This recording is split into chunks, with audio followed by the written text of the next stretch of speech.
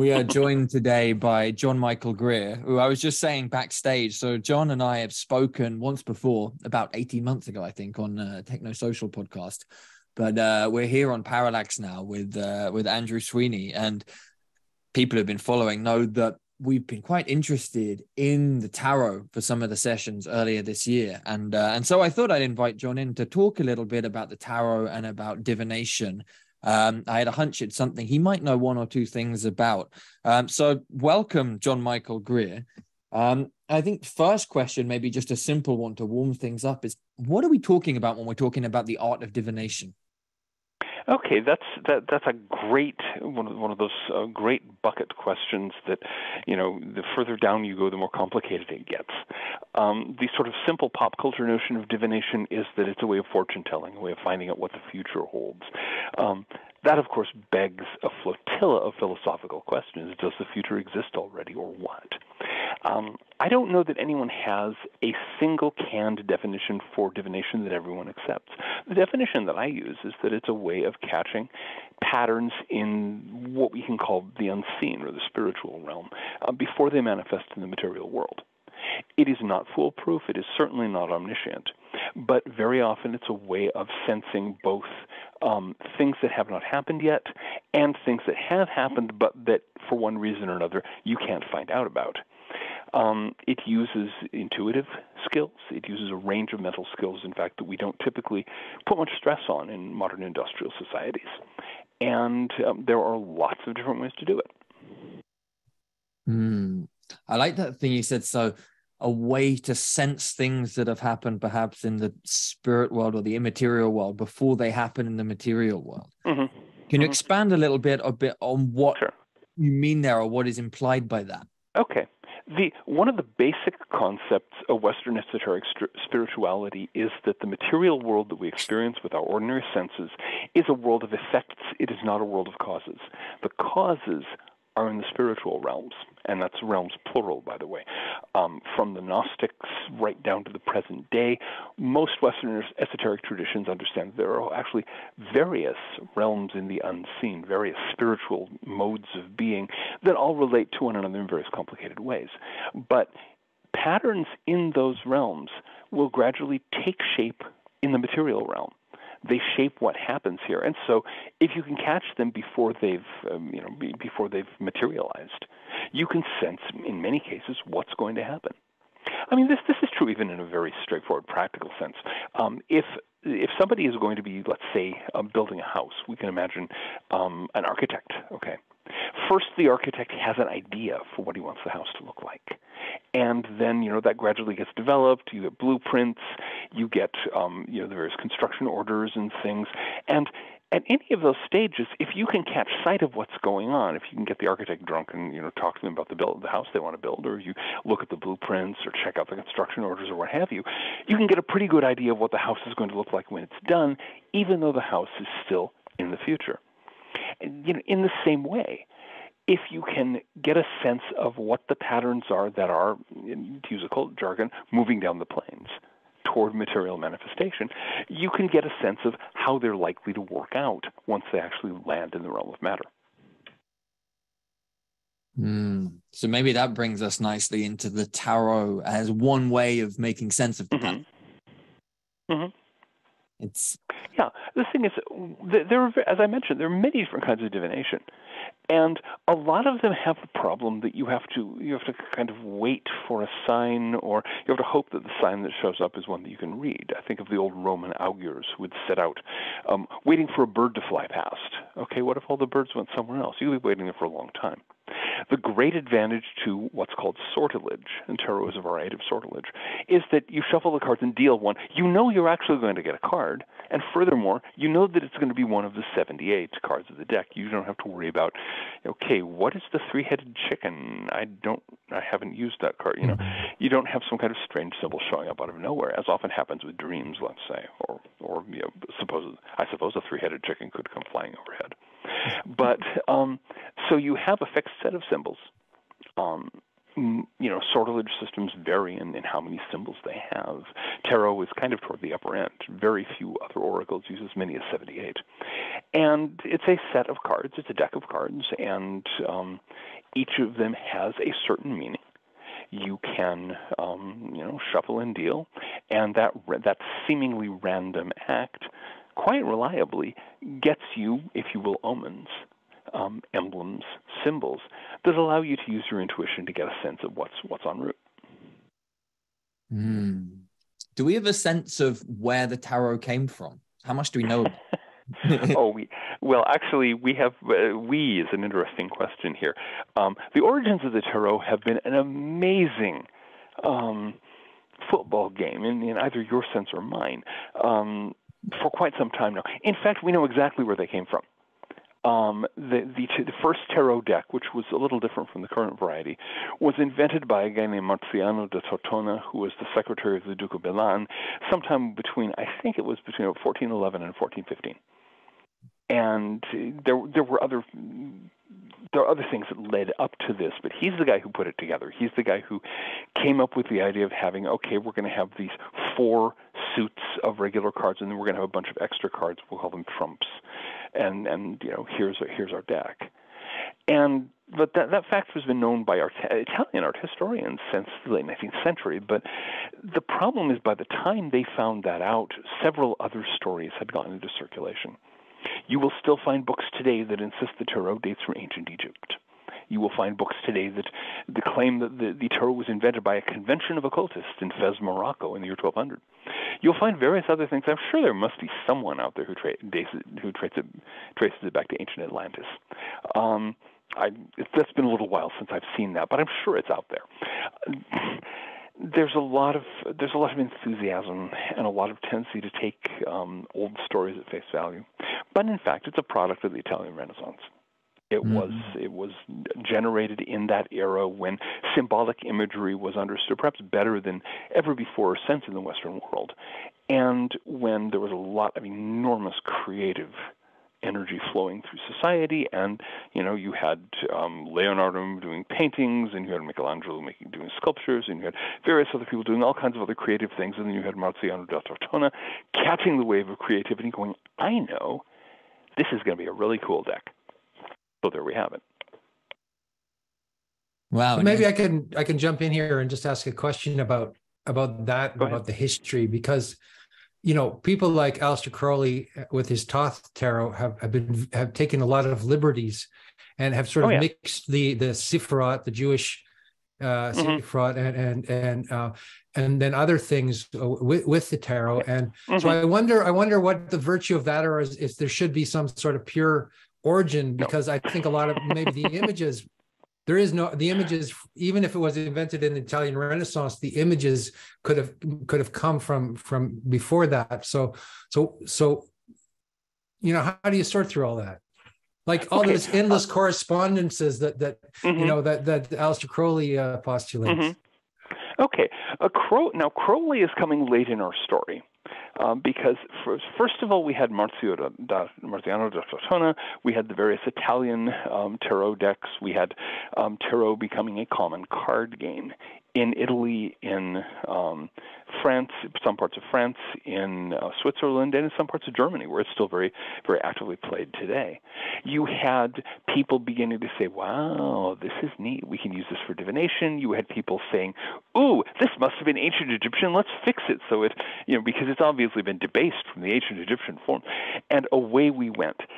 Tarot at this point, well, I don't think there ever was a single orthodox fixed set of tarot symbols.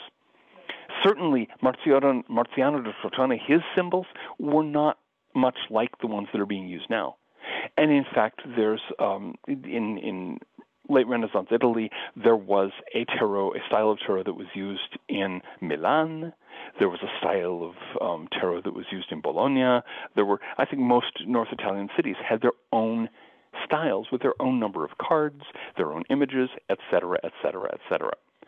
So instead of looking towards this as some, where is the original tarot? How can we look back to those supposed primal images at the beginning of time?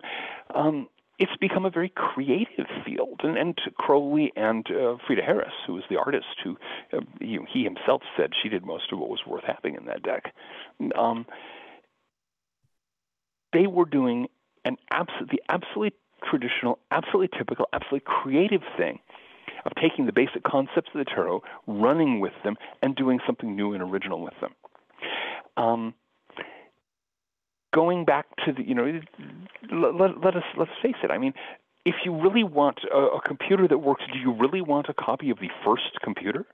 Yeah. Well, probably not, unless you have a spare warehouse. And even so, there's your UNIVAC, burning up electricity, and we got to get some new relays to replace those, and so on. And then it spits out the answer on paper tape.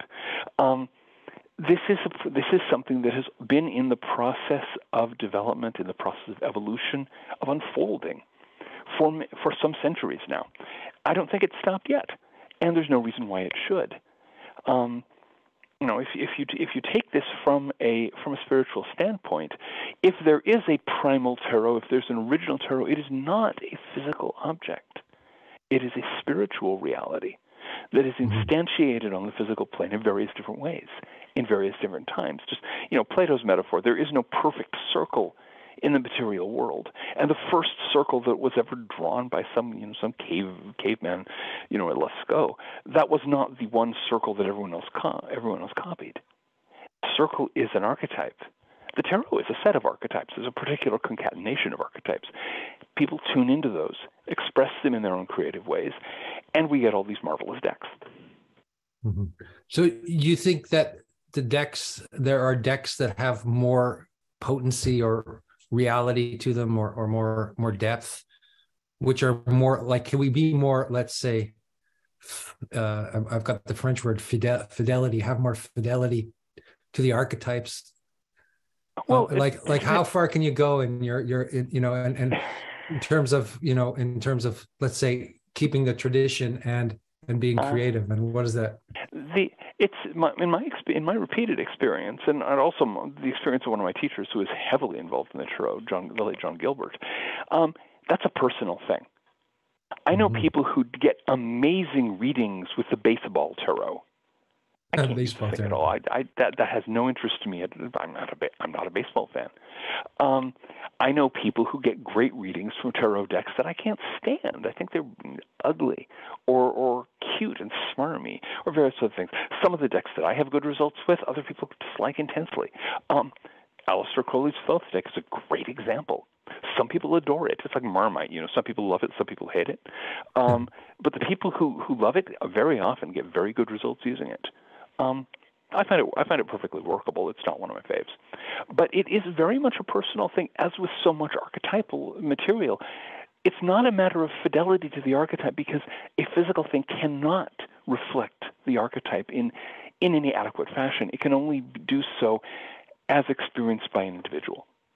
It can only do so from a personal point of view. Your dreams are an expression of an archetype. They're great expressions for you. They're not the same as my dreams. Makes sense. Yeah. So which deck do you love, and why? Okay. I actually have several decks that I'm really into.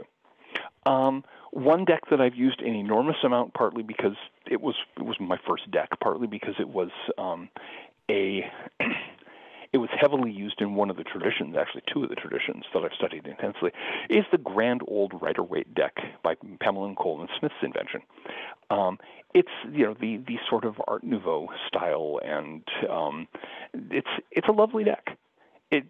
People tend to forget how attractive it is, how revolutionary it was when it first came out, because it's become just the dominant deck in certainly in the English-speaking world.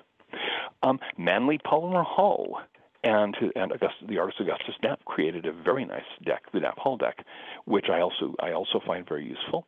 There are several versions of Oswald Wirth's deck, which is in the French tradition, and that's one that I like a great deal. Also, Jean Bouchard did quite some years ago now a Masonic tarot, which I enjoy a great deal. It's very vivid in its colors, and the symbolism is very rich. Those are some of the ones that I really like.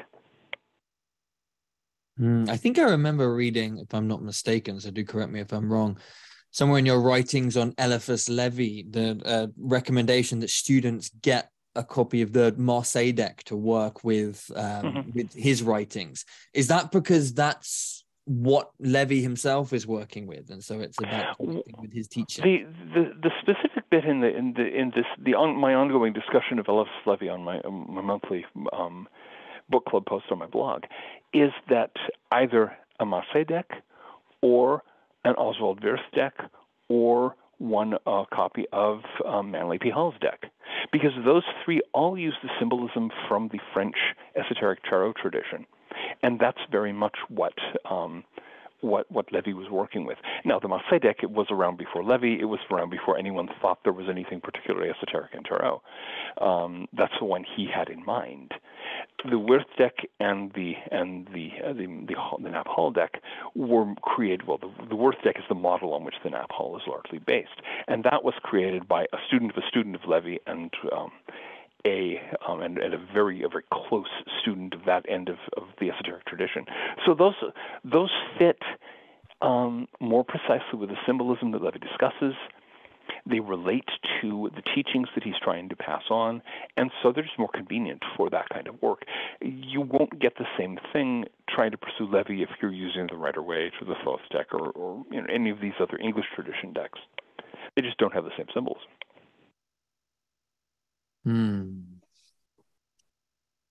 Okay, I'm going to change tack here slightly and maybe open up a little can of worms. No, I mean, it's still the same topic. Oh, good. But good. Big cans of worms. Lots of worms. Yes. Let's go fishing. So, so I've found in my own use of the tarot, right, that one of the tricky things is remembering what each of these goddamn cards means. I'm sure I'm probably not the first student who said that, but I find myself wondering: is there, for example, in the suit cards between numbers 1 to 10, regular sort of patterns associated with the various numbers, so that I could know that, okay, say I'm seeing a 4 of chalices or a 4 of wands, that number 4 is going to tell me something about how to read those cards, and why it might be a can of worms is that we've got 10 numbers, right? And so. And maybe let's go for a couple of the numbers and see how we start getting on. Yeah. Well, no, it's quite simple, actually. There are various schemes for doing that. Some derive from numerology, some derive from the Kabbalah, some derived from Pythagorean tradition. One of the awkward things about the tarot, about explaining the tarot, it's not awkward in use, it's actually very, very convenient in use, is that to some extent the cards mean what you decide they mean. Because in your interaction with the cards, you're having a conversation with the cards. And the cards will respond to what's in your mind, since it's your intuition that's filtering all this stuff. Now, there are extents to which you can take that too far. You can take that to the point of trying to insist that the cards mean whatever you want, and so every reading tells you, yes, you're going to get everything you desire, in which case you'll have a lot of bad readings. But there's a fair amount of flexibility involved. And so the important thing seems to be to choose, if you're going to have a scheme like that, a numerological scheme or what have you, choose one and stick with it. And so if you draw a 5 of swords, do not suddenly decide the 5, which you previously considered to be, turbulence and disruption. That must mean perfect success because that's what I want. Don't go there. Other than that, it's a very tangled question to what extent numerical symbolism is actually in the numbers, to what extent it's in the cultures, to what extent it's in the individual psyche. And I don't have an answer for that very, very difficult question. I do know that I originally trained in the Golden Dawn tradition, and so I'm used to thinking of the numbers in Kabbalistic terms. And so that gave me, from the beginning, a very convenient set of 1, 2, 3, 4, all the way through 1 to 10. Each one has its implied meaning. Each one has its significance. And it was easy knowing that to say, oh, we got a 5 of swords. It's going to be a mess. It's going to be a steaming, yelling, contentious mess. Because that's what 5 means when you put it in the context of swords. Is that Geburah 5? Geburah, exactly. Geburah, severity.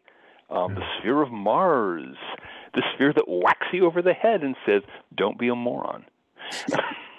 Yeah. Well, this is a good question, actually, in terms of like what people project on it and their fears and how you can be messing around in a sense. I mean, I've had an experience where I pulled out a card and it created a kind of chain reaction, you could say.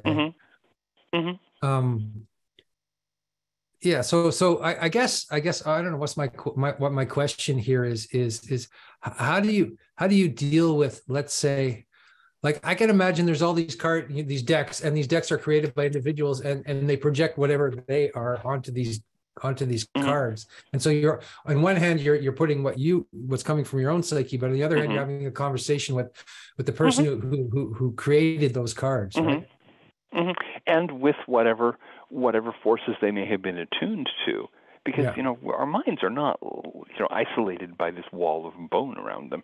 Our minds interpenetrate with the world. And so, when Pamela Coleman Smith sat down and, painted another tarot card, she was tapping into things. And so what was moving through her, you're having a conversation with those, always. And yeah, it's complicated. This is why one of the basic rules for becoming good at the tarot is, you cast a reading, write it down. Go back over it a few days later or the next day or whatever time will be appropriate for you, and say, okay, how did this match up to what actually happened? If you do that regularly, if you cast, say, one reading a day and say, how's this day going to go? And then you look over the events the next day and say, wow, I missed this and this and this and this. Pretty soon you'll figure out what the cards are trying to say to you, and then you become a very good diviner.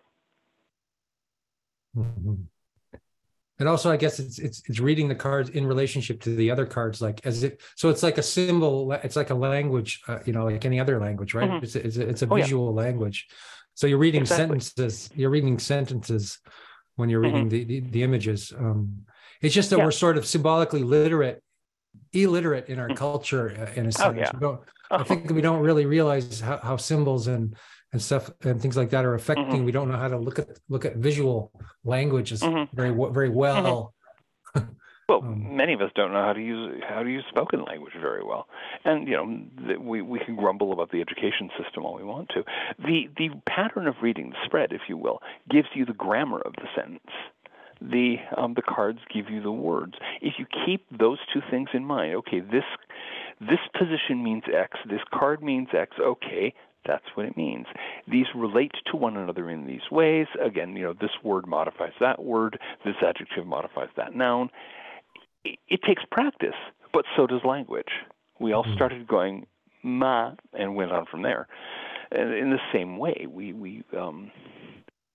when dealing with the tarot and dealing with any system of divination, you've got to start with the baby steps, with the sort of bam moment, and then go on and actually start assembling the sentences and making sense of them. So you're saying kind of, I think, that you need to have a good, precise meaning of what the symbols, in a sense, and then you have some freedom of interpretation. Like if you have a good, if you have a coherent sort of structure going into it. Yeah. Well, you start with a clear idea of what the cards mean, and then you adjust that based on your experience. If every time you turn up the Five of Swords, you find that you get into a quarrel at work, you need to start including that sense in that Five of Swords and say, oh, that's part of what that means. And so it becomes this evolutionary process where bit by bit you adjust your understanding. In the same way, we all, when we were 1 year old, every four-legged animal was goggy. Okay, and then gradually we started narrowing down what goggy became doggy became dog, and we got to the point that we understood the difference between Fido over here and the various other dogs and so on. It's the same process in learning tarot. You start with the Five of Swords or what have you, the Four of Pentacles, and you have a sort of general vague idea of what that means. You refine it down through experience, through conversations that include the tarot, you, and the experiences the tarot was predicting.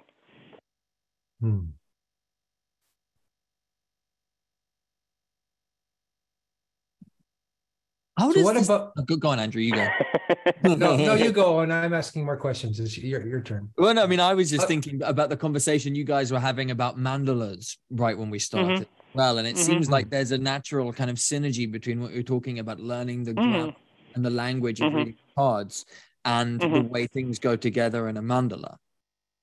Very much so.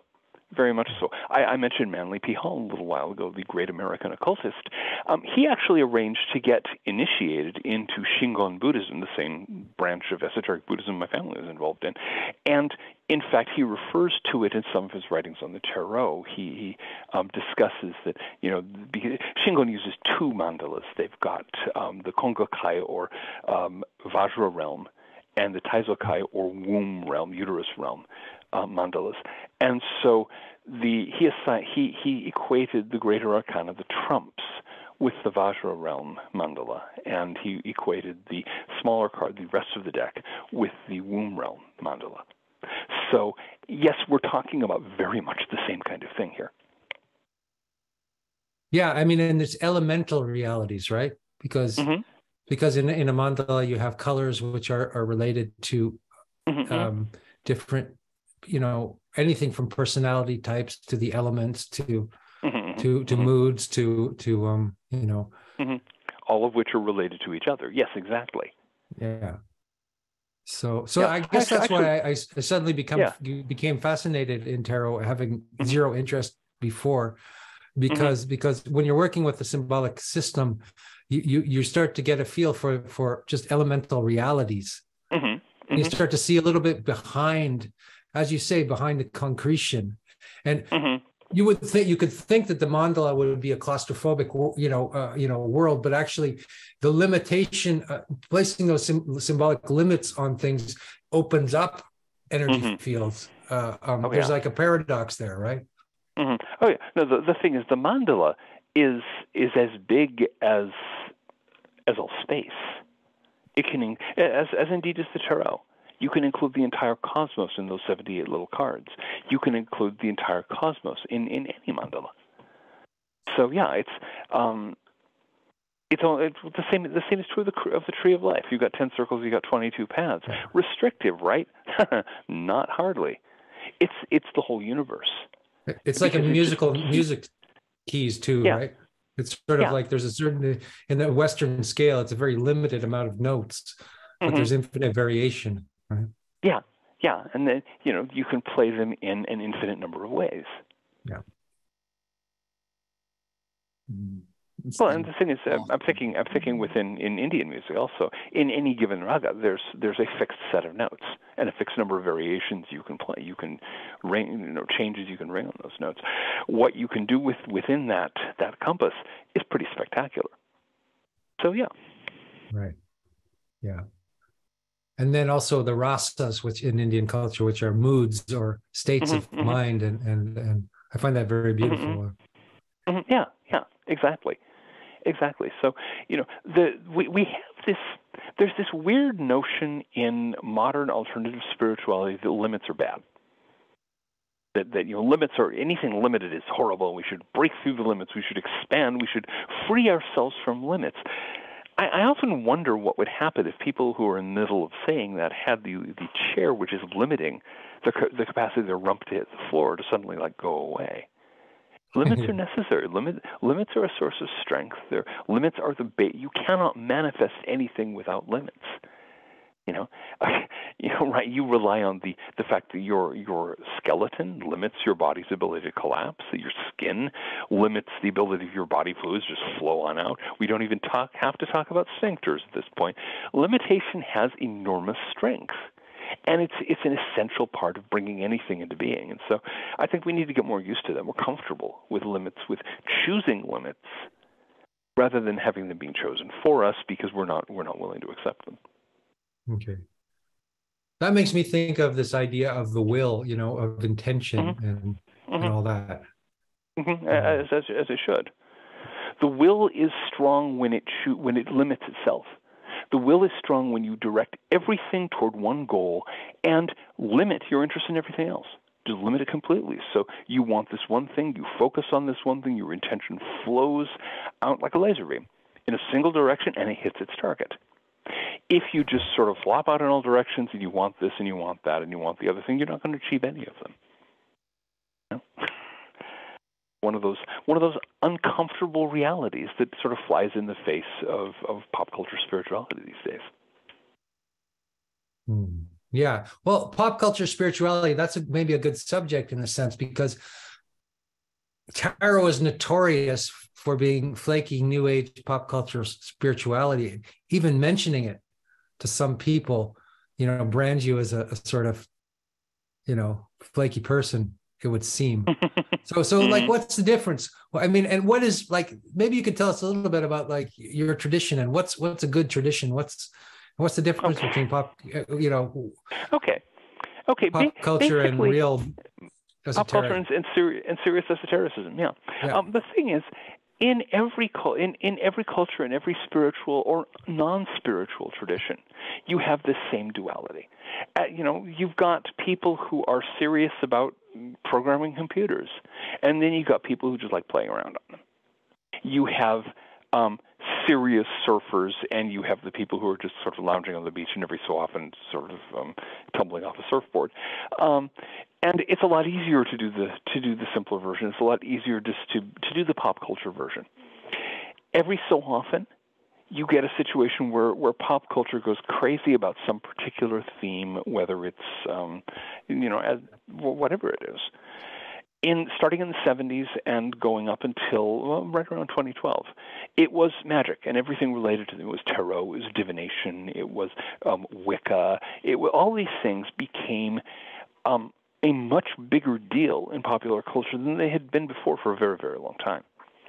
And the result was that, because a lot of the people who sort of drift from one pop culture thing or another, we can call them flakes. It's, without too much inaccuracy. They're people who, that what they like doing is sort of drifting along and enjoying whatever pop culture has to offer, which is fine. It's just that it tends to confuse things a lot. Because at the same time, you have other people who are treating magic as with the same kind of focus that somebody gets into becoming a classical musician or a martial artist. Those two comparisons are actually very close.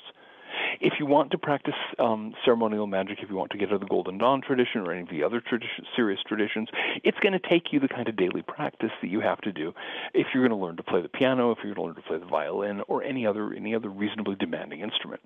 Your instrument is your own mind, but that's a very fussy instrument right there. It takes a lot of learning how to play. And you can make some really horrible noises on it until you learn how. You have to actually function with it. So you have this real tendency during this period of pop cultural occultism of enormous numbers of people who were buying tarot decks and doing tarot readings for their friends now and then, and buying books on magic and dressing up every so often in robes that made them look spooky or witchy or what have you, and every so often getting together with some people to do a little ritual or what have you, and it's all fine. It's all very that's the kind of thing that pop culture does. That's the kind of thing that the mass mind does, and that people who are attuned to that do. And there's nothing wrong with it. But then you also have people who are taking it much more seriously, and things tended to get confused. You get people who are insisting, this pop culture stuff is the be-all and end-all, and really embarrassing the rest of us. Yeah. As for my own journey was kind of a strange one. I originally got interested in Western esoteric spirituality in the mid-1970s. There was not much available at that time. I had to get by on the handful of books I could get from the public library and from such bookstores as I could reach in suburban Seattle, Washington, and gradually, amass a library, learn how to do certain practices. I was working entirely on my own for quite a number of years there. And then I ended up meeting some people and finally finding some teachers and so on. And was involved in that, got involved by way of a connection with a friend in the Druid scene. And that spun into weird places that I was not expecting. I promise you, it was never one of my life goals to become the head of an American Druid order. and spent 12 years as Grand Archdruid of the Ancient Order of Druids in America. It was great publicity, but that is $3.50. It'll get you a cup of coffee, and and so it was just I have done a number of different training programs in a number of different systems, Hermetic, and Druid, and of course, some various things, various other orders, and so on, as one does in this and in the old-fashioned sort of occult circles that I run in. And as for which ones are good, well, the one that's good is the one that works for you. It's as with a tarot deck. There ain't no such thing as one true way. There ain't no such thing as the one way that everyone has to go. That delusion, that ego delusion, is the cause of a lot of unnecessary confusion out there. There are many different paths. They lead by many different routes, and they may not all lead to the same place. But, I'm far from sure that we're all supposed to go to the same place, that it's all a matter of, marching in lockstep up to some particular, destiny of the soul. What I encourage people to do who are interested in such things is to do some serious reading, get an idea of what's out there, talk to people, do the website stuff, and get a sense of what the different options are, and then dabble a little bit. Try a little of this, try a little bit of that, find the one that seems to work for you, and then you can actually start looking for a school. Yeah. Well, I'm wondering, why some people would be inclined esoterically, because I noticed there's people who are just into Zen, and Zen is a very simple path. It's hard as hell, and it's challenging, and it's deep. But it has a simple structure, let's say. Whereas the esoteric paths are so baroque and elaborate and bizarre. So I'm wondering what type of person goes into these elaborate things, and what type of person would do something else. That's an exceedingly interesting question, and I hope somebody does a survey on it someday. Yeah. I do know that some people are very definitely drawn toward all the bells and whistles and the mandalas and the tarot decks and the complicated rituals and all that kind of stuff. And some people would much rather go to a Zendo or a Quaker meeting or what have you, and just have it be stark and simple and keep the complexity at bay. And they both seem to get good places, and I don't think they do equally well if they went each other's ways. So apparently we're talking about some kind of basic difference in human beings. Yeah. I like the fussy stuff. I like doing ritual. I enjoy ritual a great deal. It is an art form. I enjoy the study. I enjoy the learning and the reading and the various other practices and so on.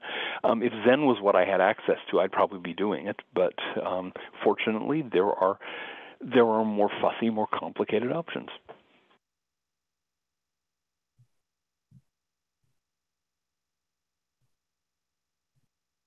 So what is the purpose? What? So your path is? Can you define your path a little bit? Or? I hope I will be able to do that. Is that too easy? Would that be too simplistic a thing to ask? No, it's too. The thing is, I mean, it's very common in the early stages of everybody's esoteric journey that they'll have a simple term. They'll say, "Well, I am a hermeticist. I am a druid. I'm practicing Zen. I'm practicing Vajrayana. I'm practicing yoga or what have you." And then it starts getting complicated. And then they try some of this, and they add some of that, and they end up going off in this direction. And it becomes very hard to put any kind of label. And the further you go, the harder it becomes to label it. I really don't know how I would describe my path. It is definitely within the Western esoteric tradition. But it's included substantial elements of Druidry, of Hermeticism, of certain varieties of Gnosticism, etc., etc., etc. Ultimately, I think it just comes down to my path, and I think that's a lot of what happens with so many people who get on this sort of work, is that their path ends up being totally unique to them, and I think that's as it should be. So it's not an assembly line process. No, no, you Yeah. can't. The traditions that treat it as an assembly line, to my mind, falsify the basic nature of spirituality. In the Golden Dawn tradition, just as kind of a hint of where it's going, the highest grade of initiation, the grade that they don't confer in a lodge, the one you have to attain yourself, is ipsissimus, which is a Latin word meaning most completely yourself. Nice. And so that's the goal of the Golden Dawn work, to become most completely yourself, to become to fulfill all of your own individual potential, which is unlike that of any other soul anywhere in the cosmos. So, it gets weird as you go. What is the meaning of initiation? I'm sorry? What is the meaning of initiation? Initiation? Well, the word basically means beginning.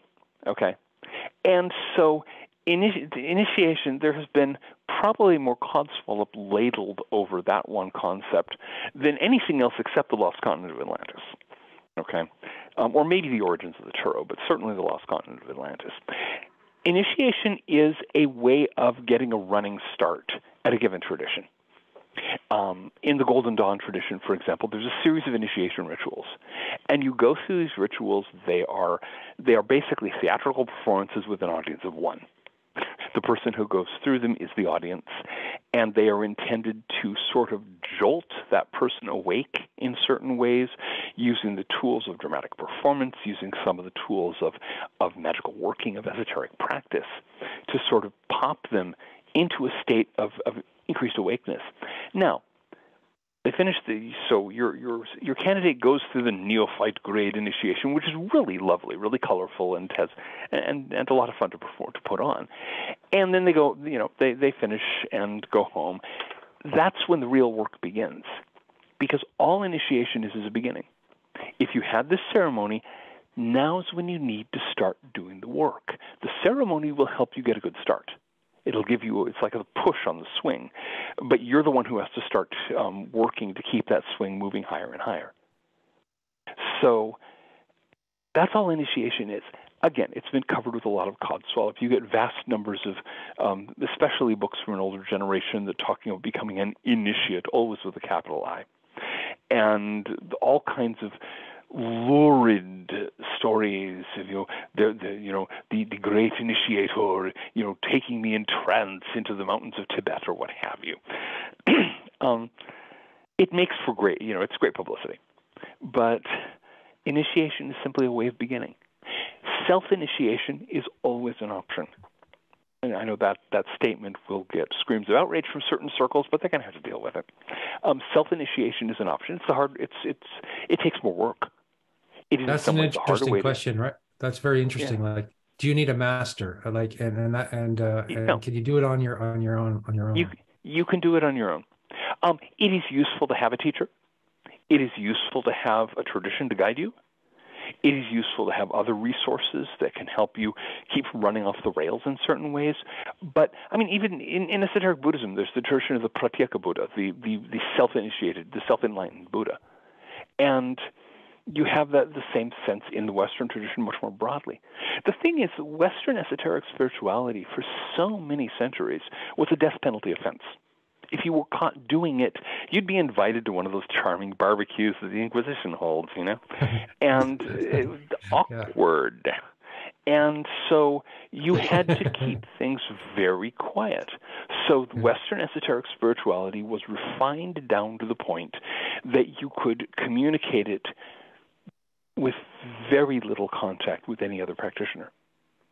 And so you might meet someone and be slipped a book, and that was what you had to go on.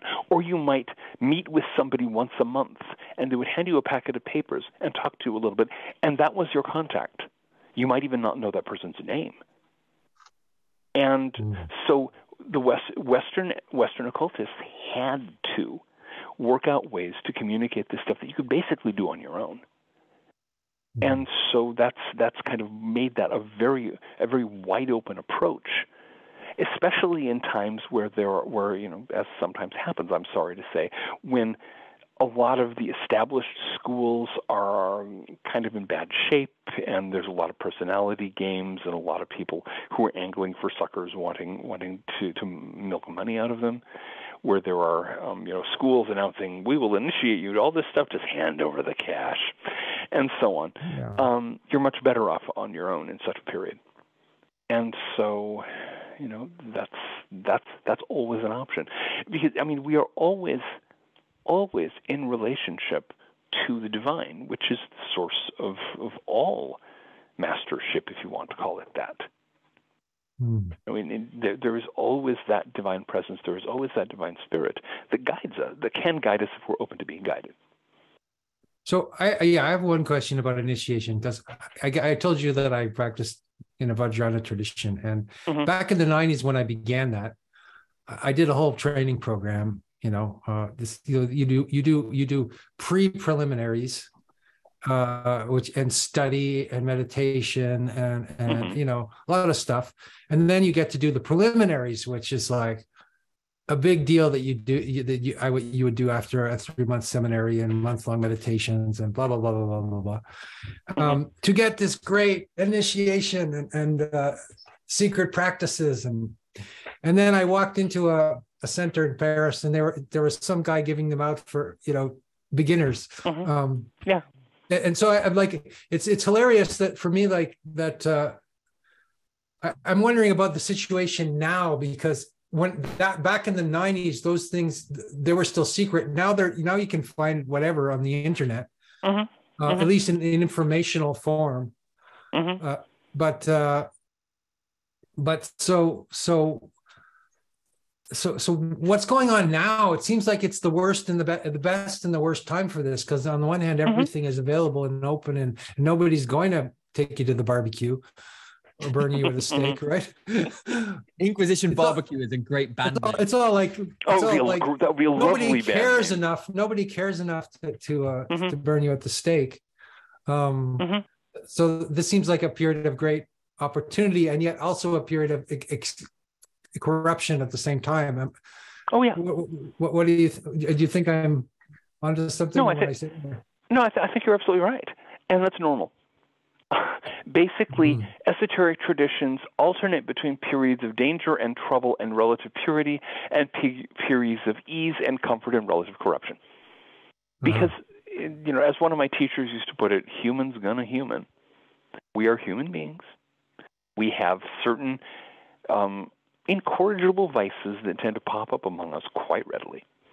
And so anytime that there isn't persecution breathing down your neck and keeping you honest, people are going to get greedy, or they're going to do various other unproductive things. All we can do is, this is the hand we've been dealt. This is the world in which we live. Each of us has the challenge of dealing with that and saying, okay, I can get access to these practices. I can get access to these teachings. Am I going to do anything about it? Well, that depends on you, now doesn't that, Junior? And so it depends on what you want to do. My experience is that you can pick these things up, and if you're willing to work with them, if you're willing to pursue them in the same kind of disciplined fashion that a classical musician applies to their instrument and to their music, you can accomplish anything you want to. You can transform your life. You can have amazing experiences and become something you probably can't even imagine at this point. It's not. I won't say it's not that hard, because it does take a lot of hard work. But the only barrier standing in the way is whether you're willing to put in the work. Interesting. Yeah, but I was thinking about, you've written 70 books or something like that? Actually, it's past that now. I like to write. So I can't imagine that kind of dedication to writing. I write too, dedication. But it's not dedication. I don't own a television. Right. I don't own I've not owned a television in my adult life. I find that incredibly dull. I'm not especially a social butterfly. My idea of a pleasant evening is typically involves sitting at home with a cup of tea and a book, and so I like to write. I enjoy writing, and I write fairly quickly. So, 70, 80 books is not actually that much. I think Asimov had more than 300. Come on. He did. Okay. So I forget who was. Oh, yeah, I'm trying to think of another. There was a writer. I'm not getting his name. The guy who invented the Shadow, the great pulp detective figure, Walter Gibson. That's the name. He used to turn out a full-length novel every month. I can't imagine doing that. Yeah. I mean, it takes me at least 6 months to get one done. And so, yeah. I'm still working on my first novel. It's been 40 years now. Oh, no. I started when I was 12. Okay, good. Now finish it. Yeah, I know. No, seriously, if you sit down and write 1,000 words a day, which is not that hard, most people can do that in well under an hour. If you sit down and write 1,000 words a day, in 70 days, okay, what's that, about 2.5 months, you have a 70,000 word novel. Then you have to go back and edit it, of course, and that's going to take you another couple of months. But it isn't that hard. People make it much harder than it has to be. Then there are tricks around that. There are ways to do it, but mostly getting yourself out of the way and just letting yourself write. Yeah, that's good advice. Yeah. Yeah. So maybe you could, like this, I'm going to ask you like a sort of an obvious question, but I think we have kind of a general audience here. And so it'd be great to get your definition of magic. What is magic? Okay. The definition of magic that I use is the one that Dion Fortune, a.k.a. Violet Firth Evans. Oh, yeah, I like her. Yeah, Dion Fortune coined this one back, I think, in the 1920s. It showed up in one of her essays. Magic is the art and science of causing change in consciousness in accordance with will. Now, when you say that to most people, they immediately misunderstand it. Because notice that doesn't say whose consciousness. And notice that it also doesn't say whose will. Right. You are dealing with everything from simple psychology to the heights of mystical attainment in that simple definition. The art and science of causing change in consciousness in accordance with will. Mm-hmm. So will could be an egoic form of and yes, small-minded form of will, and just domination and kind of like will to power in the negative sense. And you get some people who pursue magic that way, and it needs to be understood that's possible. It's a bad idea. It will blow up in your face quite reliably, but you need to know that's an option so that if nothing else, you can be prepared to counter it. And then you can scale it up from there. What is your will? What is your actual will? What is to borrow the notion from Schopenhauer, what is the will to live? What is the will to be that is at the core of your being? What is your direction and your destiny? What is the divine will for you that expresses itself through you?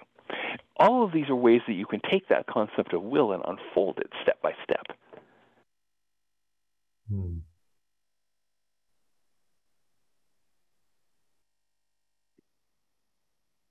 Yeah, the divine will for you, which is kind of like sort of the divine is usually considered to be something beyond the person, right? Mm-hmm. We can look at the divine as a transpersonal.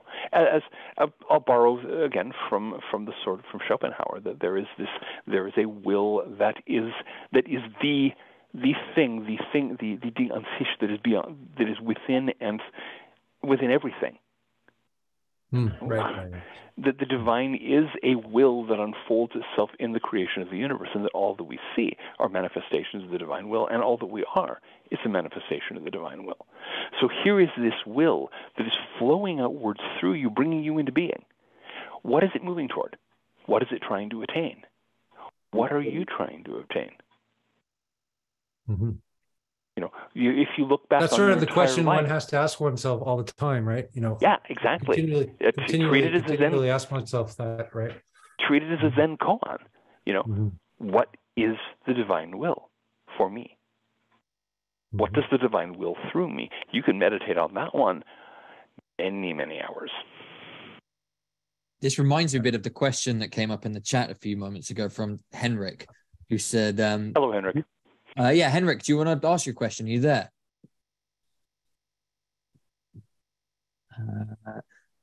Okay, he's not unmuted, so I'm going to read this question. It's once on your unique path and find yourself in the dark, how do you find the next suitable next step?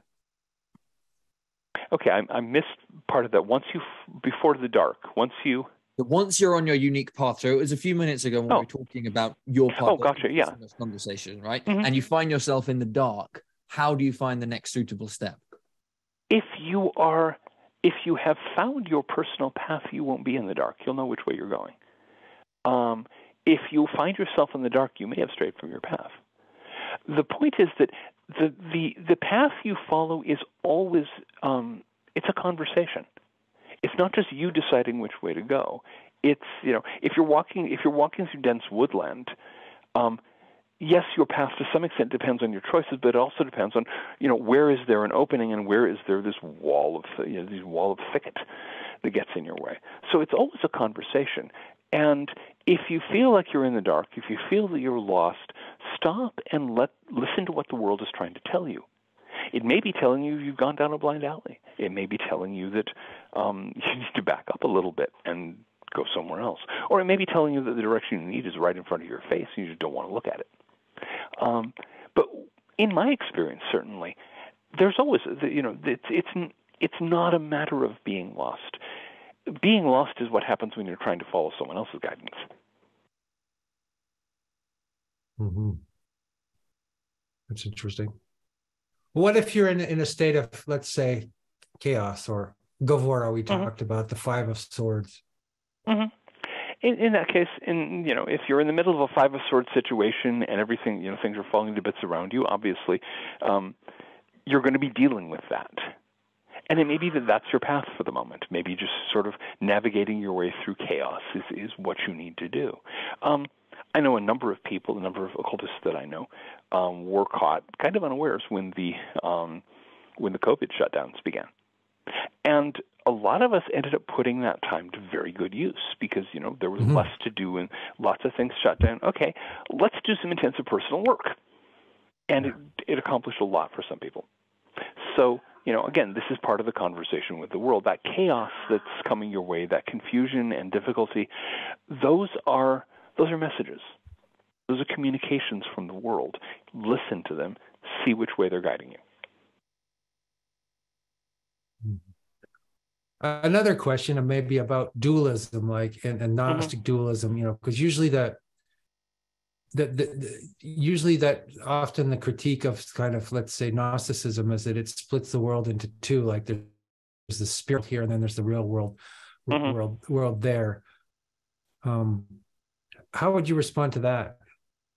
Okay, we are very unfortunate in that the one big trove of Gnostic documents we have from Nag Hammadi came from a Gnostic tradition, or a group of Gnostics on one end of the Gnostic movement, a group that was very deeply into that kind of dualism, that kind of, the world is a black iron prison and we must escape from it to return to our homes in the world of light beyond. That's what they were into. Some people are into that. It seems rather silly to me, but that's their path. It's not mine to choose. Gnosticism extends from there to some very different, more unitary or more complex approaches. The thing that makes Gnosticism Gnostic, as opposed to anything else, is the focus on gnosis. Gnosis has been mistranslated a lot. Bentley Layton, who's done a very nice collection of Gnostic scriptures, like to translate it, acquaintance. Gnosis is personal acquaintance. It's the kind of knowledge you have of someone if you're well acquainted with them. Okay, here's a metaphor. Let's say that you just had a passionate year-long affair with somebody who was in a witness protection program. Okay, every supposed fact you learned about that person, about where they're from, what they do for a living, etc., is actually false. But you still know that person after that year-long passionate affair extremely well. The knowledge you have of that person is the kind of knowledge that Gnostics seek to have of the divine. They want to have that kind of personal acquaintance. That's what makes Gnosis Gnosis. That's what makes Gnosticism Gnostic. It's focused on personal acquaintance, not believing in ideology. And so some traditions of Gnosticism in the ancient world, had a very dualistic focus. Some of them didn't.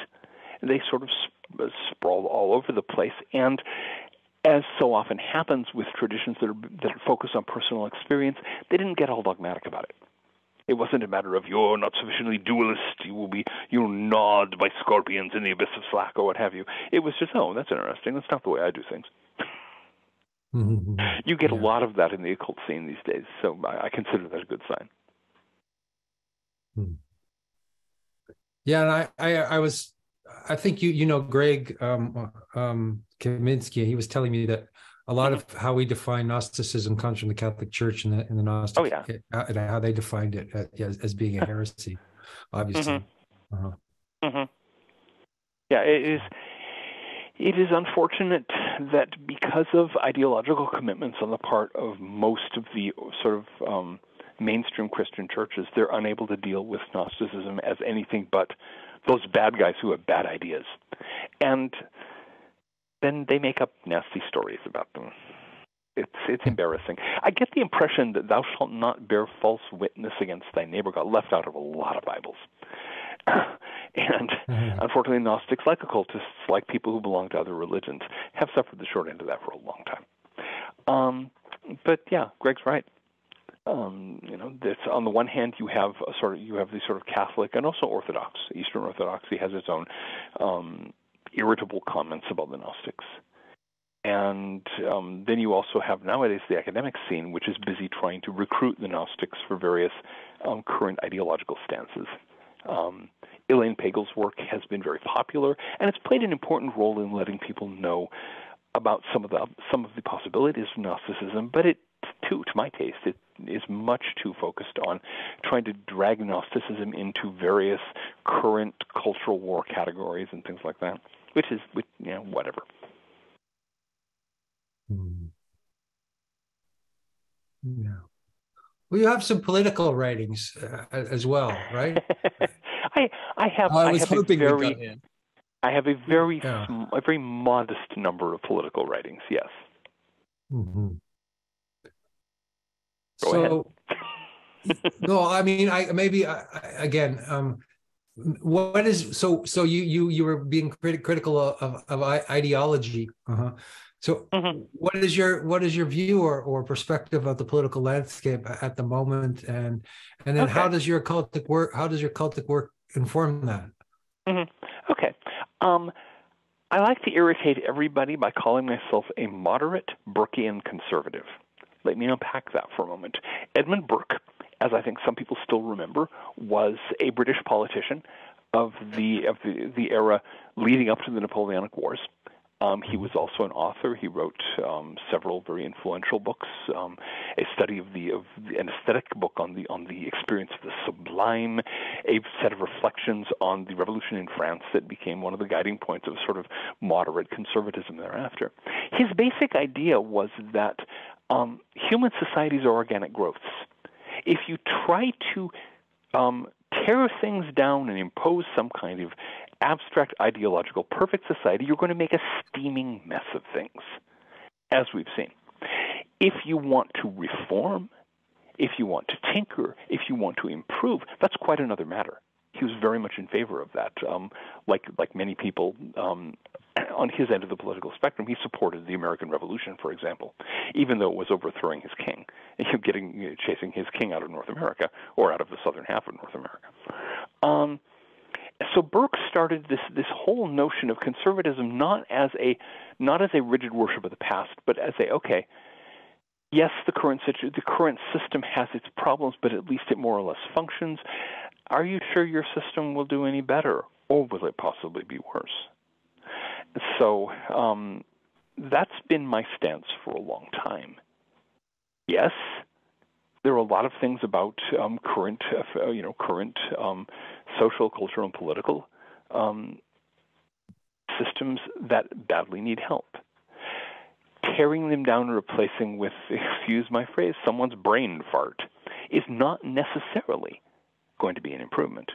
We saw what happened in the French Revolution. We saw what happened in the Russian Revolution. We saw what happened in Germany in 1933. All of those were led by charismatic figures who said, we can fix everything, we can tear it down to the ground and build this wonderful new society. And Pol Pot in Cambodia had the same promise. You saw how well that worked. Whereas most of the real improvements in human life, most of the real improvements in human rights have happened in a step-by-step fashion, have happened by people looking at the situation and say, okay, let's make this change and see how it works. I like to offend people on the conservative side of things by pointing to same-sex marriage as a great example. That did not require tearing down the world. It required a modest change in the marriage laws. I think it was a great idea. It was done in an intelligent way. People built a case for it. They built a constituency for it. They passed laws or pursued legal action. They got the thing in place, and what happened? A bunch of people got married. End of story. And that's a mode of reform that we can pursue much more broadly, and with good effect, with good results. Instead of saying everything's dreadful and we have to tear it to shreds, or worse yet, let's just march around and yell at people and hope that will make the world better. Yeah, that makes eminent sense. I mean, yeah, I can say now that I've offended all our listeners. Sorry, excuse me to interrupt you. Yeah, now that I've offended all of our listeners. As for how occultism informs that, one of the idea that human societies are not artifacts. They are not things that people may make in manufacture. They're not things that they put together consciously. They grow. A human society is an organism. Okay. Now, maybe you think you should, you decide stomachs are unnecessary. Okay, I want to get rid of my stomach. Oh, and I think I only need one lung, and I should have 4 arms. Pretty soon, you're going to rack up a pretty good surgeon bill, and your chance of survival is going to start dropping very rapidly. Evolution is smarter than you are. Biology is smarter than you are. The universe is smarter than you are. Maybe you should listen to what the world is saying to you. Maybe you should draw on the experiences of the past and say, okay, then all of these are occult concepts. All of these are based on the idea that the universe is a place of meaning. It is not a random collection of lumps of dead matter bobbing around in the void. It is the material expression of spiritual process. And if you're not satisfied with the way the world is, well, there are things you can do about it. There are things you can do. I spoke about political reform. You can also look at changing the energies that you yourself are putting out, both individually and collectively, into the world, and changing those energies so they don't come around and bite you in the backside, as they so often do. Yeah, so this is like working on the meta is equally as important as going out and changing shit, right? I think exactly. Yeah. Mm-hmm. Yeah. The thing is, you can make as many reforms as possible. Meet the new boss, same as the old boss. If you don't change the deeper structures, you don't change anything that matters. You can overthrow a government; the new one's going to be just as bad. You can throw out one set of scoundrels and elect another set of scoundrels, or what have you, unless you change the patterns. And the patterns are actually built into your own life. One of the things I was heavily involved back in the first decade or so of this century. I was very heavily involved in the peak oil movement, the movement of people who are trying to point out that, there's a finite amount of petroleum in the world. We're burning it very quickly, and that means that down the road, the price is going to go up to, $60, $70 a barrel. That was a lot back then. And the number of people I knew in that scene who would talk about how much they loved the earth and about how upset they were about ecological devastation, and then they'd climb into their SUVs all by themselves and drive 300 miles back to go to work for some fossil fuel company.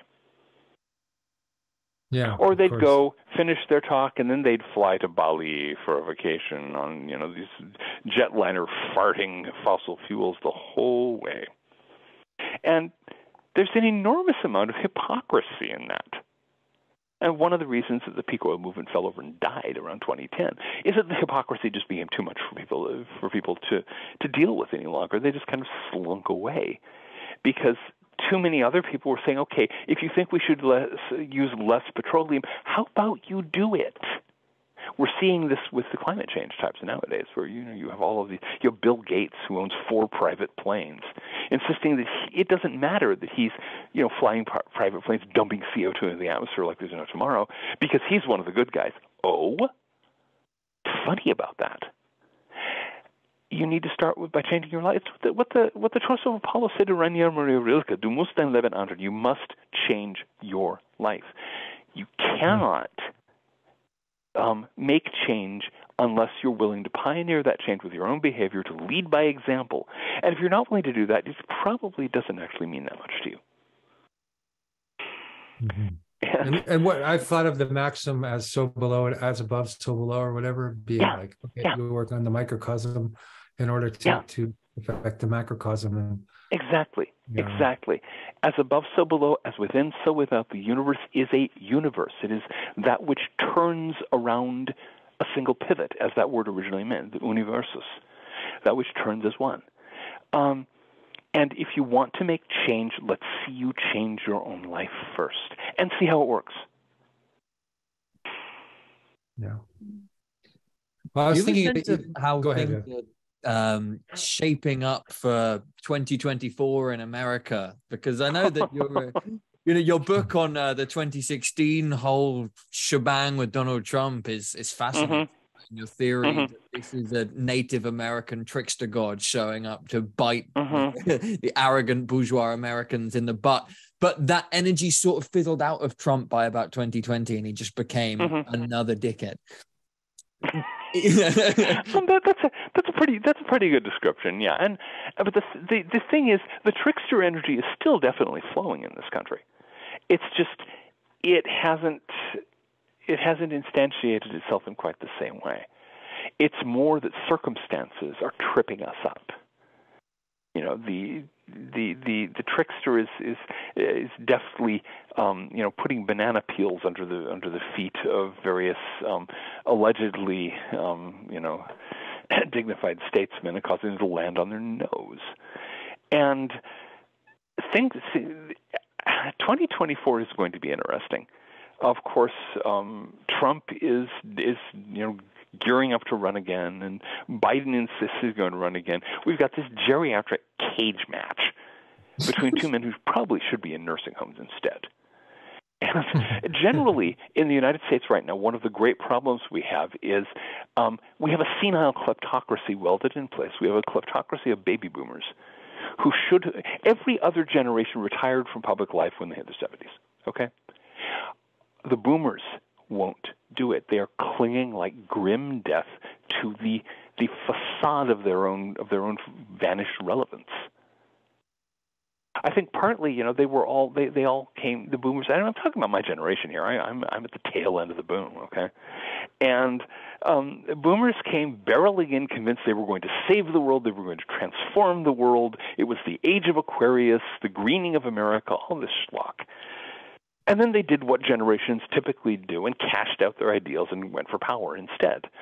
They did it a little more crassly than some, but it's the normal pattern. But they never ditched the rhetoric.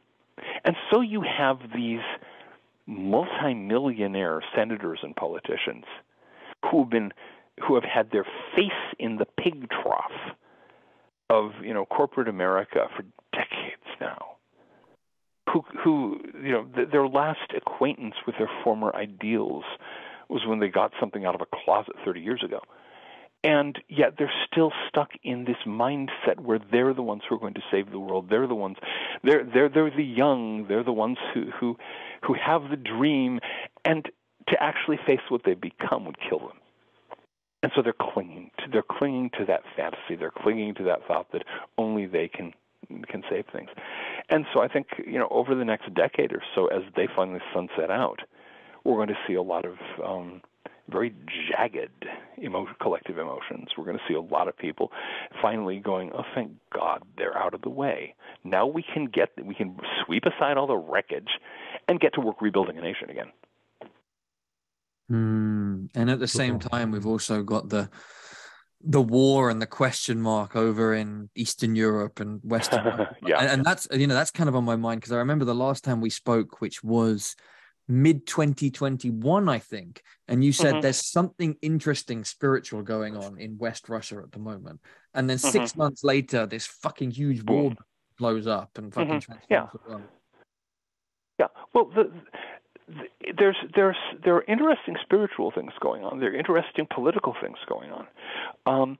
This is a war. This is a zero-sum war, because NATO and the United States have staked their credibility on it. And yet it's an existential struggle for Russia. The folks from various U.S. military think tanks have all been publishing their plans on how they're going to break Russia up into a bunch of little weak countries that can be absorbed by NATO. The Russians are looking at that going, we know this movie. And so, they overreacted. And so, so things are going boom in a big way. Hypersonic missiles, which they haven't, we don't yet, are busy blowing things up over there. And how is it going to end? I don't know.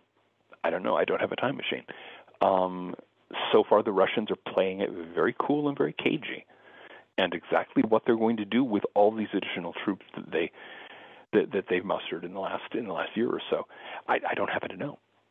But I think in the future, people are going to see this war and its immediate aftermath as a major turning point.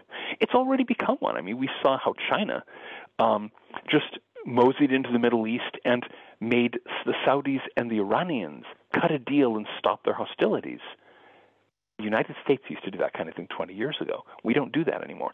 China's doing it now. We have Iran. There are naval exercises scheduled for the Gulf of Oman later this month, and the Chinese, Russian, and Iranian navies will be doing cooperative naval drills. The world is changing around us, and I'm not sure that a lot of people in the NATO countries, in the United States, and in Europe have any clue what's actually happening. Certainly not if all they pay attention to is corporate media. And what about the spiritual side of things? Spiritually speaking, one of the core things we're seeing here is the twilight of what Oswald Spengler called Faustian civilization, the civilization that had its birth in Western Europe around the year 1000. It has finished its course, and part of that process is that the particular cognitive mode, the particular spiritual mode that it projected over much of the world is breaking up. It's finished its work. It has brought peoples into contact who never would have come into contact before, but now it's all sort of collapsing in on itself. Meanwhile, we have something rising in Russia, something that clairvoyants and mystics have been seeing for getting on for 200 years now. The idea that one of the next great civilizations will emerge in what is now Russia, probably along the Volga Valley, sometime around 2100. And so that's sort of in the process of stirring right now. Are there other civilizations that will rise? Yes, of course, those happen, and we're moving through just this very awkward transitional time as certain visions of destiny, certain visions of human purpose and possibility are collapsing. I mean, I think it will interest me during the rest of his life, in fact, to watch what happens to the old dream of space travel. It's a failed dream. One of the things nobody wants to talk about is that, outer space is full of hard radiation. You can't have a spacefaring civilization anywhere in the solar system this side of about Saturn if the radiation levels are too high. And this is something they've known since the 1970s. Nobody wants to talk about it. That's why we don't have, spaceships going to Mars. But it's such a part of the Faustian mentality that people are clinging to that Star Trek dream, even though it's dead. So that's a dream of expansionism, right? Yeah, exactly. So is the idea now that we need to sort of go inward in a sense, or well? The question is, can the Faustian spirit go inward, or will it simply implode?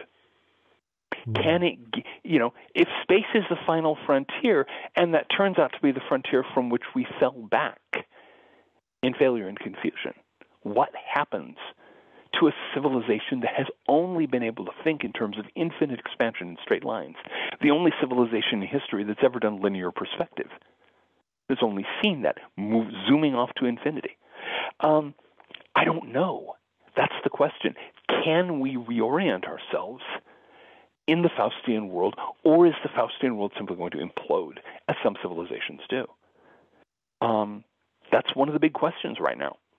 I don't have an answer to it. Or are we end of a sort of Kali Yuga stage, right? And then the new world is kind of like sparkling through. There'll be another kind of world. Oh yeah. Well, I think one way or another, the sort of European worldview, the Faustian worldview, never really set deep roots here in the United States. And so here in the U.S., you see more of it right along the East Coast. We were settled earlier, but you get over the Appalachians and the tone changes, and there's very much a sense. I've had a sense, and this is something that other the mystics and clairvoyants have also been talking about. There's something going to be born, not soon, maybe 500-600 years from now, but there's something stirring in the Ohio River Valley, and it will be something different. It will not be a European style of civilization any more than any other civilization is. Each civilization is different. Each one expresses its own way of being human, but it's a different world out there, and it's very exciting, as an American born and bred, just being in that part of the world and sort of feeling it stirring through the soil and stone. Here, where I now live in Rhode Island, this is as European as you get in North America.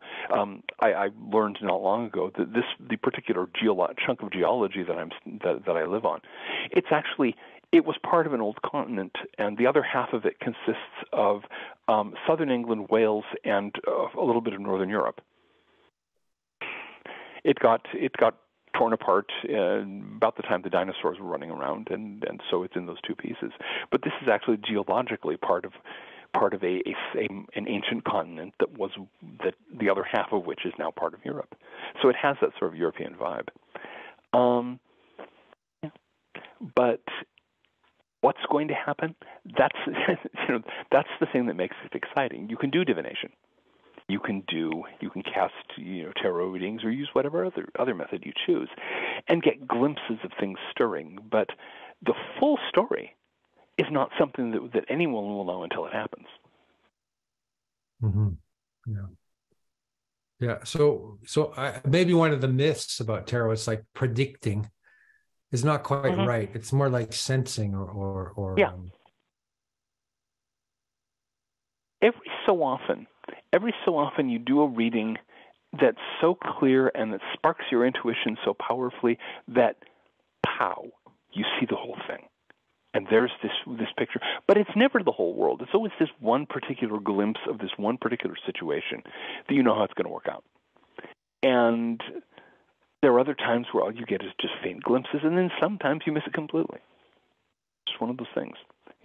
The divinatory senses are no more accurate than eyesight, and we all know how 10 people watch a traffic accident. How many different sets of events do they report?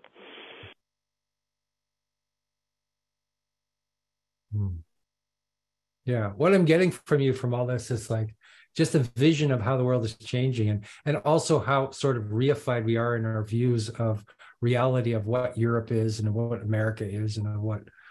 Yeah.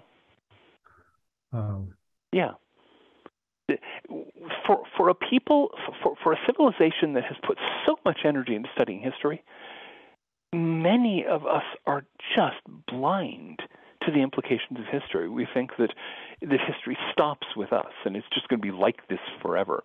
I'm sure we've all read bad science fiction novels that assume that England is going to be England or America is going to be America or what have you, umpty thousand years from now, which is drivel. I mean, not a lot of people in southern England wear togas and go down to the Roman baths. It was very popular there 2,000 years ago. Owen still does, though. Oh, I wish. Owen, I've seen Owen wearing togas, and Oh, I think you should definitely put on a toga and go out. Say, excuse me, in Latin, mind you. Excuse me, could you direct me toward the bath? Yeah, Oh yeah, no, I want to find some Dionysian mysteries. That's what I'm going to take that toga off out on the hills. That's more my vibe, I think.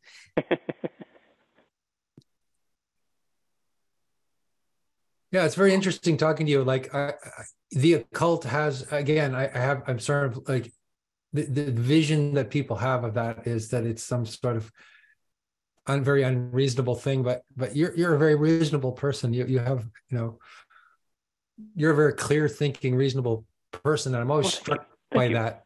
I'm always struck by that, by people who are very deep into this stuff, like how thoughtful they are, and yeah.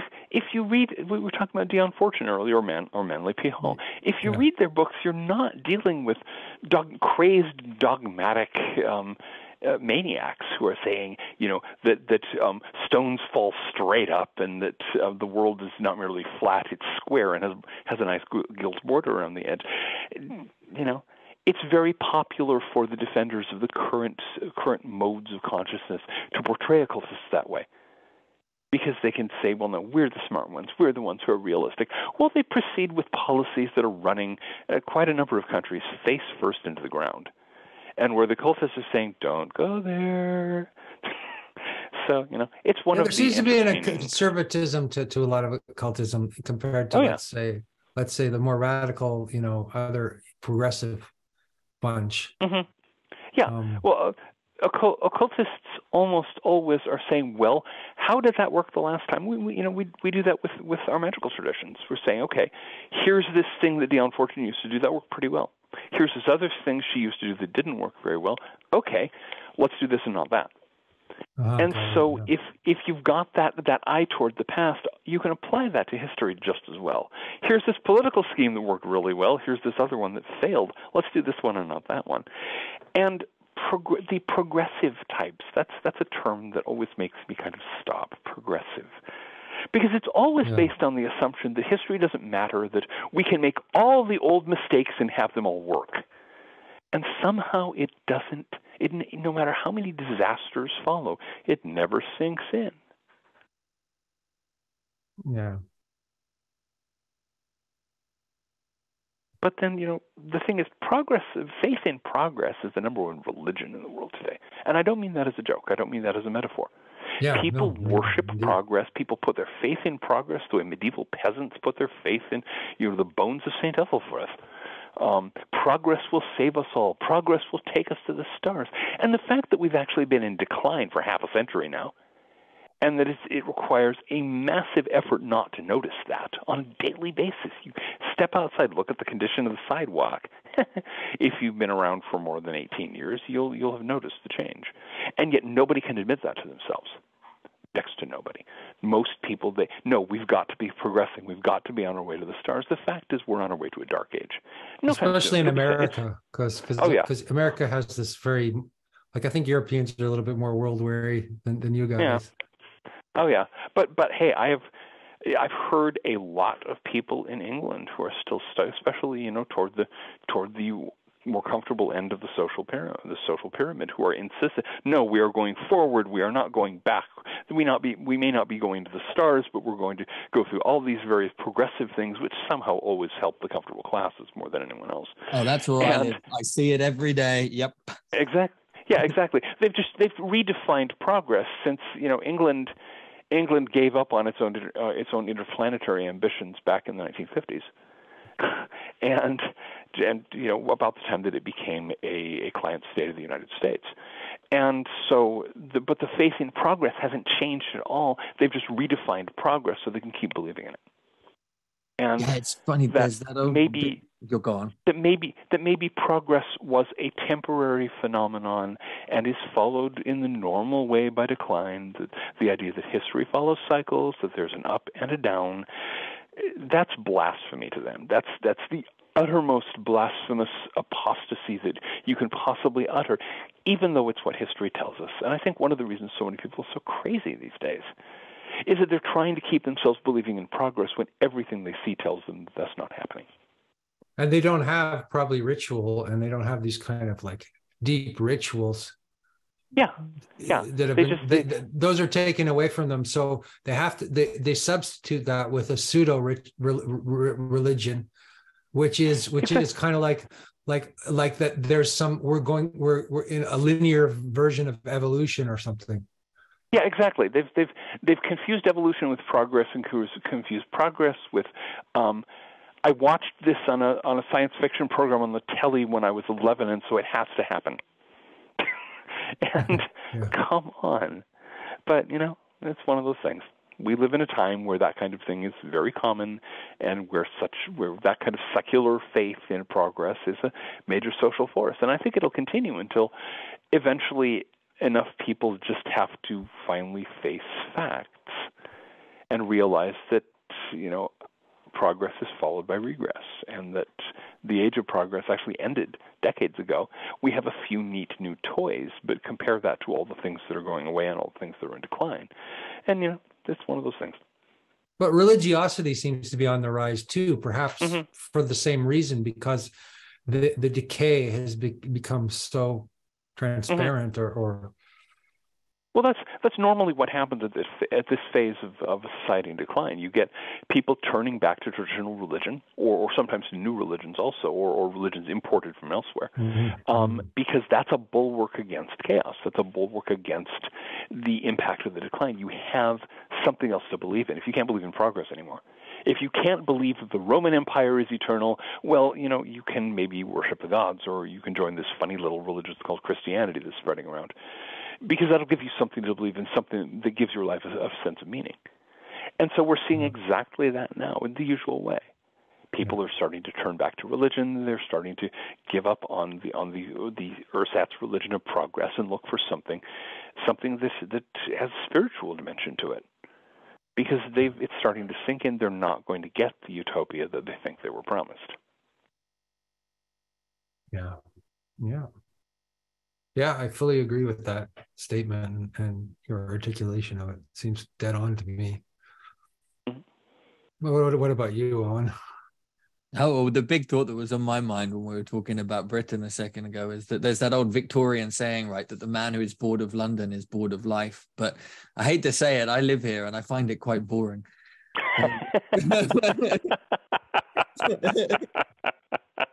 Well, I think Victorian London was a more interesting place. I think it was. I mean, here it just feels like there's a million restaurants with a slightly different colored light shade and a different variation on some world cuisines served by an assortment of random people. But the depth isn't there. It's just trying to make it seem like progress is still happening by tweaking the light bulbs. That's really it. We've got our goth club, we've got our Crowley bar, and I've got the forest by my house, and I'm quite happy with that. You've got a Crowley bar. Yes. I'm delighted to hear that. If I ever get back to London, I'll have to visit there.